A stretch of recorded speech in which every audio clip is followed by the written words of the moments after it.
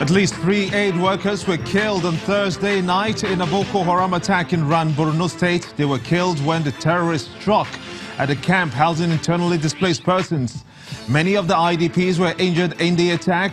UN spokeswoman Samantha Newport told AFP that 4 aid workers were killed and 1 is missing and suspected to be abducted. She said that the attack appeared to target a military. Is the government forces winning the war on terror in the northeast? Data feeds are coming through in one place simultaneously on all our social media platforms, channelstv.com and on youtube.com/channels, where you can follow us right now on m.channelstv.com and on Facebook as well. We got all our platforms and social media covered. Be part of the show. Tweet at Gimba Umar CTV and use the hashtag State of the Nation to air your thoughts on the subject. Borno State government has proposed the official shutdown of all IDP camps in the state by May this year. Governor Kashim Shettima of Borno State, speaking on Thursday, promised that the displaced persons who are willing to return to their homes would be granted safety and support by the state government and humanitarian partners. Rebuilding efforts have been seen construction spreading across all the local government areas at different levels of completion. Can the government, though, live up to its protection promise for the IDPs in returning to their farmlands? United States Secretary of State Rex Tillerson is being expected in Africa next week, Thursday, to meet with leaders on the continent in his first visit, of course, since President Donald Trump entered office.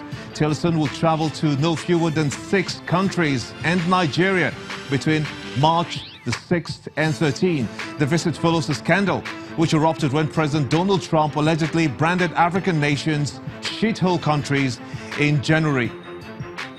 We still got more coming through at this time. About 20 persons have lost their lives in a clash between farmers and herdsmen in Gwamba village in Demsa local government area of Adamawa State. We're going to be keeping a close look at that.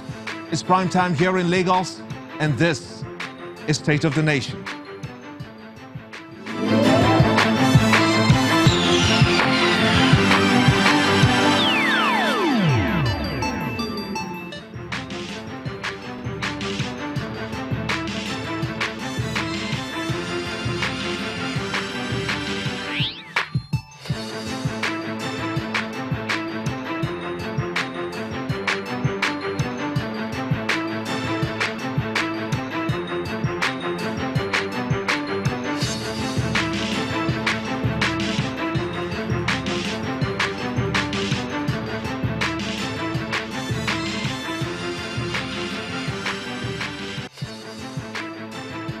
Welcome everyone to State of the Nation. I am Gimba Omar, and data feeds are still coming through in one place simultaneously on all our social media platforms, on channelstv.com and on youtube.com/channels, where you can follow me on Gimba Umar CTV and at channelstv.com.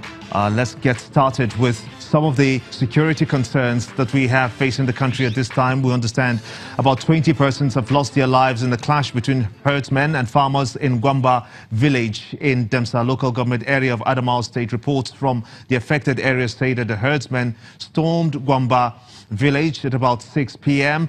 Yesterday on a reprisal attack following a previous attack launched on them by Bachama youths in Adamawa State.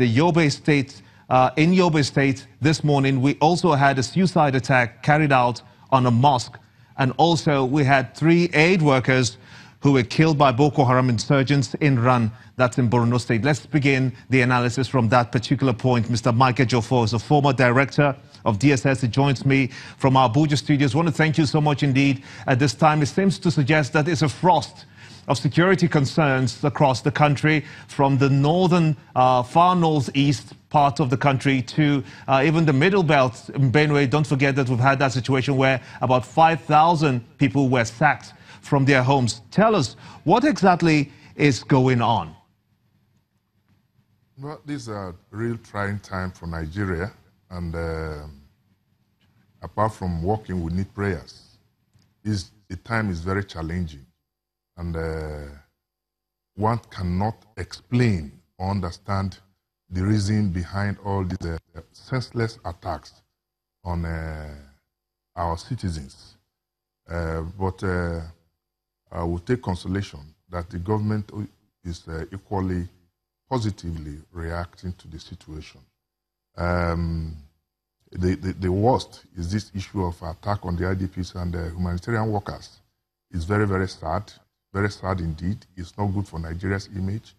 And I'm also happy that the president has also reacted to it, condemning it as brutal, brutish, and senseless, according to a statement issued by the chief the press secretary, a special advisor to the president on the media.